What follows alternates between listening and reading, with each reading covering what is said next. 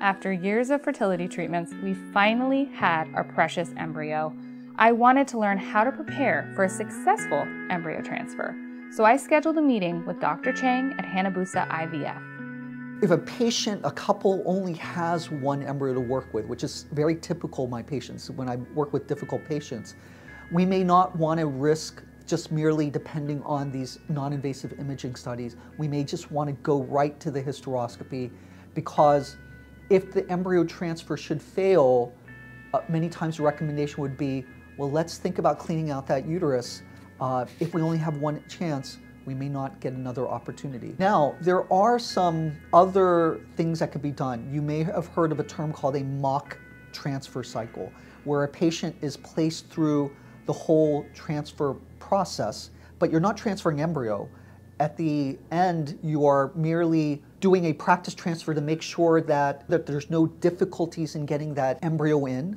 The other thing that can also be done is you can actually sample and test the uterus at that point to determine, one, whether or not it is the right timing of the transfer. This is a test called the Endometrial Receptivity Array Test, or short ERA, and that can give you maybe 90 to 95% corroboration that the test that you've done, the timing is correct. And if it's not correct, the test has been shown that you can adjust it based on the results. Another thing that can be done with this same test is you can test for a condition called endometriosis. These extra tests, though, in most cases are not necessary. 95% of the patients don't need these tests, but there will be this group of patients, up to 5%, that may benefit from these tests.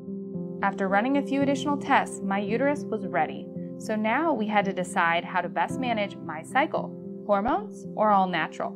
From a hormones perspective, what I like to do is I like to try to mimic what nature's doing. So in nature, right before someone ovulates, we'd like to see that estrogen 150 units, I'm going to just say units, although technically it's picograms per milliliter, 150 units or more. There are many doctors that like to have that estrogen much, much higher. The studies have not necessarily shown that's better, and there is a risk with these hormones. If you go higher, these hormones can predispose you to developing blood clots, which can create strokes, can create pulmonary emboli.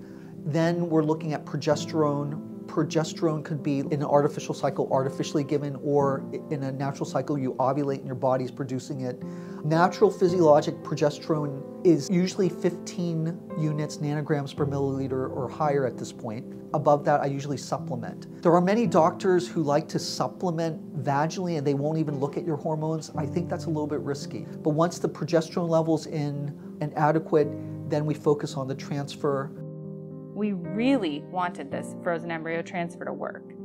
I needed to know, are there any recommendations to optimize the success with lifestyle and diet choices? The most important thing from a patient's point of view is being a happy, healthy person, being as healthy as you can be. This does not mean that you have to suddenly start training like you're training for the marathon, but it means eating a good, healthy diet, getting enough exercise, getting enough sleep, and being in a very good mental state of mind.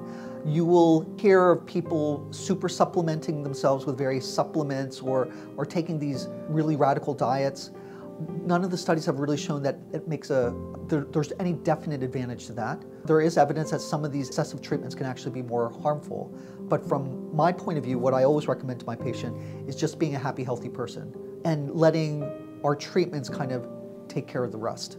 I often will tell patients coming into the transfer, if they are feeling stressed, whether or not it's physically or emotionally, because the embryo is frozen, they may want to consider canceling the cycle and trying again. I can control the embryo, I can control how it goes in. I cannot control your environment when it comes to the embryo transfer. None of us are perfectly healthy people, but we just want you to be in the best state of mind physically and mentally for this. Occasionally, my patients will have acupuncture treatments done, and there have been some studies that suggest that it could actually increase implantation rates by, I think, 10 to 15%. So that's another thing that could be done to help with the relaxation phase. And for someone who's very stressed, we do suggest perhaps even taking a mild tranquilizer, a Valium, a Klonopin, just to reduce a lot of the anxiety. The process can be very, very complicated depending on your situation. Every patient is completely different and should be treated completely differently. So you should be using this just as a guide. Your discussion with the physician and your history will kind of dictate what are the necessary steps leading into this frozen embryo transfer.